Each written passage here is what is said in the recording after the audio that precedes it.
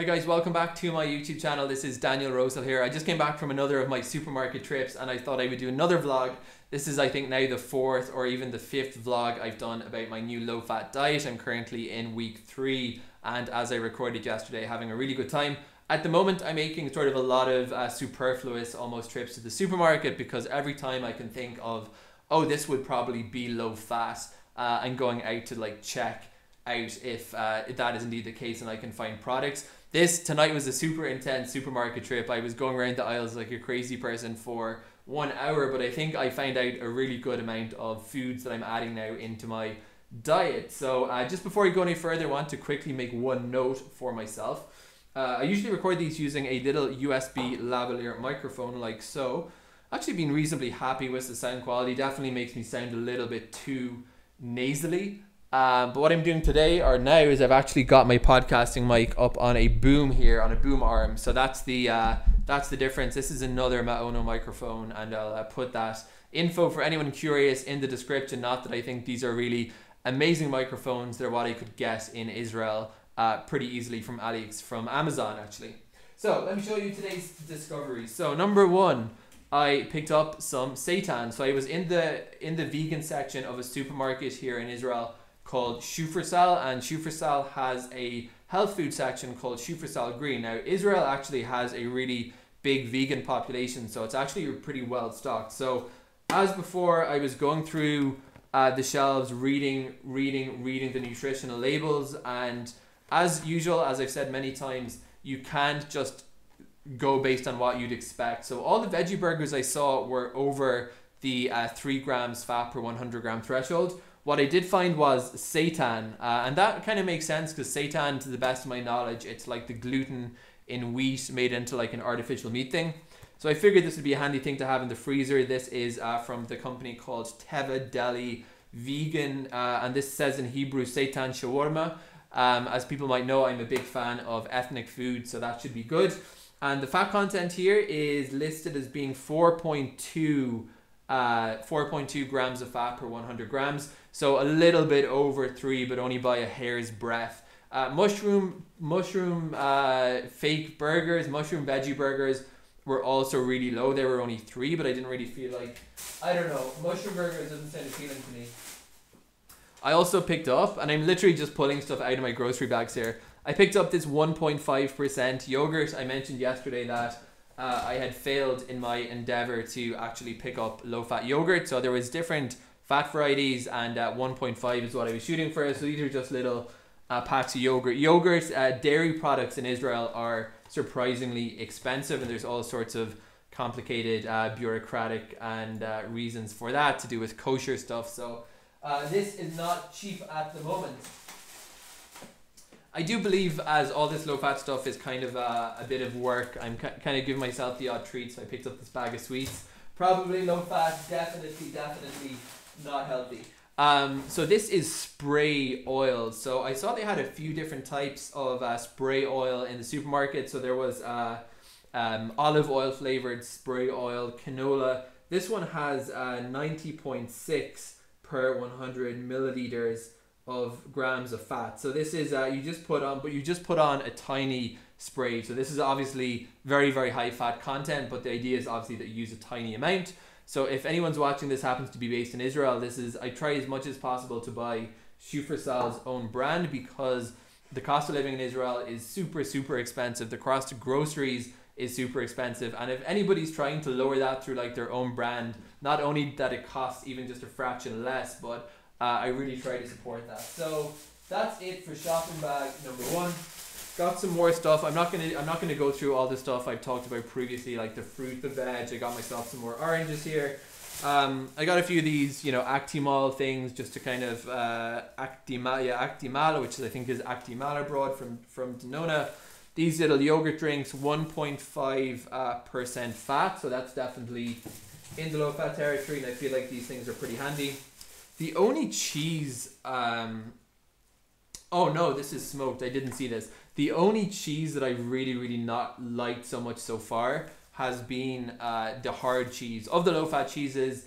And again, 5% isn't truly low fat, it's just lower fat. I've been trying to go for even lower, but it's really hard to get cheese below, in Israel at least, 5%, like Bulgaris and feta. All go down to 5%. I haven't yet found one below. I'm sure it exists, but I haven't found it. So the only of the relatively lower fat dairy products I haven't liked so far has actually been the harder, those kind of hard cheese things. So this is Labne. I mentioned Labne before. It's this is a Shufersal own brand again. This is 5%. So Labne comes in Shufersal's own product range in like a 5%, 10%, and I think even higher. So typically you'll see a few, and 5, as I said, is the lowest I can commonly find for most dairy products. So this is Shufersal's own brand of Labne.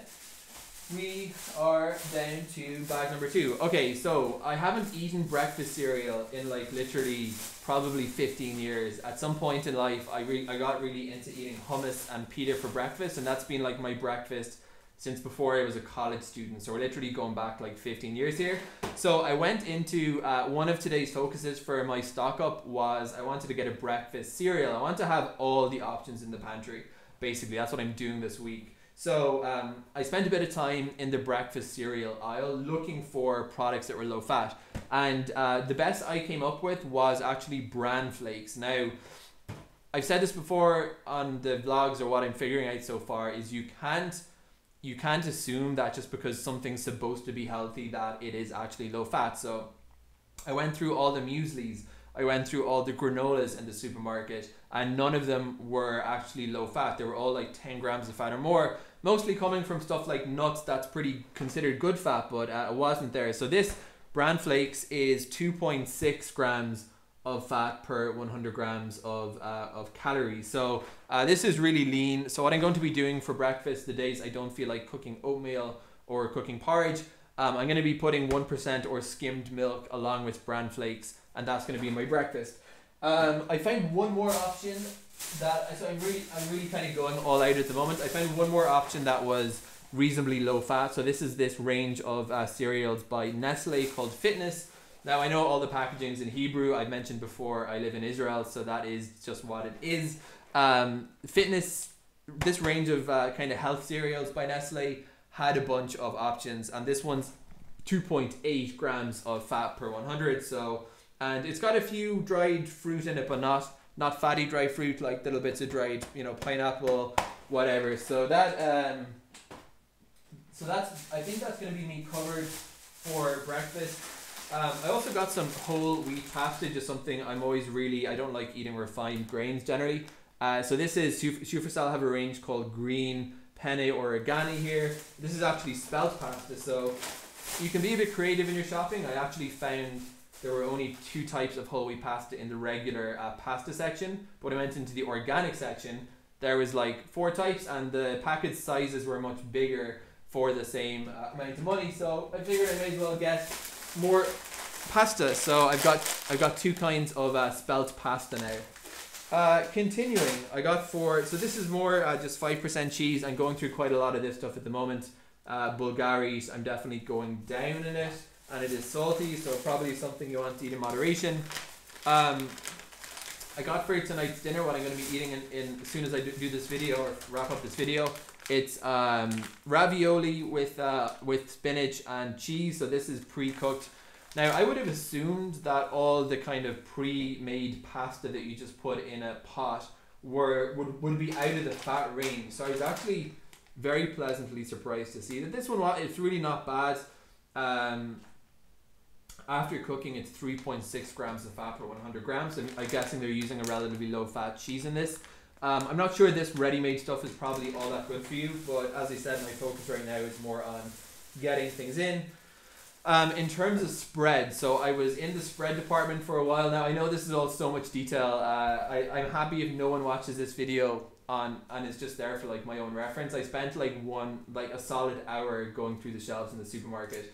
I couldn't find any spreads that were like low fat, so I looked at Nestle. I looked at peanut butter is way out of the low fat territory. Tahini is way out of the low fat territory.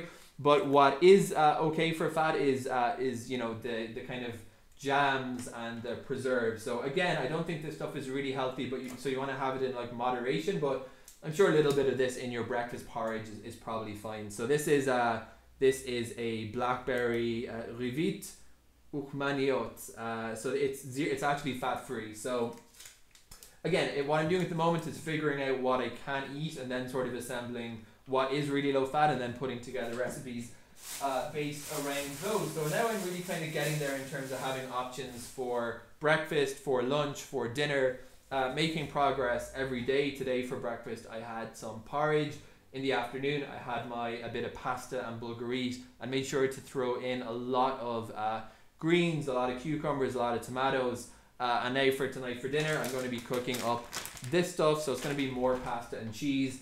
I'm trying to make sure to eat like fruit on the side as well. Right now I reckon I'm probably actually eating too many calories because I'm just trying out all these different things. So I wouldn't be surprised if when I measure my weight in 2 weeks I go up a little bit, but my intention is that as I sort of figure out what to eat, I'll go back to just eating like a normal amount of food every day. And yeah, it's really good to find out that there are actually so many options what you can eat. So at the moment, my diet, the kind of fulcrums of my diet, the low-fat diet, grains, so like breakfast cereal, low-fat dairy, a little bit of sugar in the form of fruit and these, jams and stuff like that. And lentils as well are really good. All those kind of legumes, so chickpeas, lentils, etc. I'm also throwing those in whenever I'm preparing a salad. I have a bowl, a gastronome full of lentils in the fridge, and I'm just throwing in a bit of lentils. So I'm eating a lot of really great food and therefore feeling quite good about it. So thank you guys for watching, anyone who did, and more videos will be coming on soon.